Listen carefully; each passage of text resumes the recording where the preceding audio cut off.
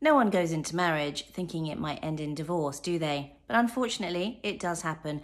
Midlife divorce and silver divorce is on the rise. But I know I wouldn't have a clue what to do if my partner came home and said they wanted a divorce. But I do know someone who would, and that's Sarah Davison, the divorce coach. The first thing you need to do if your partner does come back and say, I'm leaving, is get your breakup support team in place. So that means finding someone that can answer all the questions that are worrying you and maybe keeping you awake at night. So that might be legal questions. So somebody that can advise you on the legal process and what's lying ahead.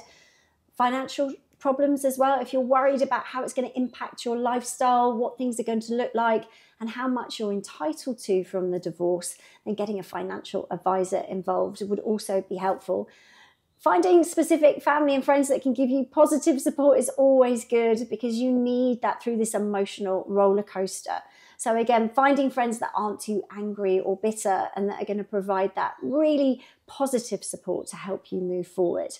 And also looking for a coach to give you that emotional support, or a therapist that can help guide you through those really difficult areas, and getting outside and getting some exercise. So for you, if you need someone to support you in that, getting a personal trainer or just a buddy to go for a walk with, always a great addition to any breakup support team.